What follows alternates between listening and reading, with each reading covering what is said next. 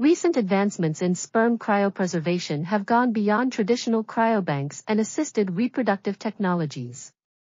These include contributions to animal breeding, genetics, and conservation efforts. Despite this progress, cryoinjury and variability in cryopreserved results remain significant challenges.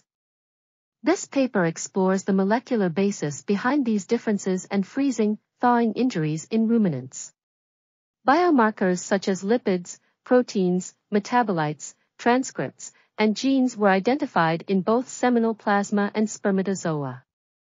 Additionally, specific molecular mechanisms related to sperm structure and function were investigated with respect to cryotolerance and seminogram changes after cryopreservation.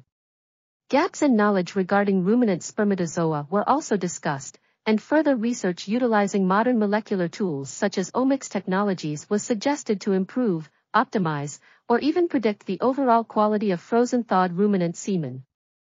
This article was authored by Marvin, Bryan, Salinas, Phongsakorn, Chuammitri, Korawan, Sringarm, and others.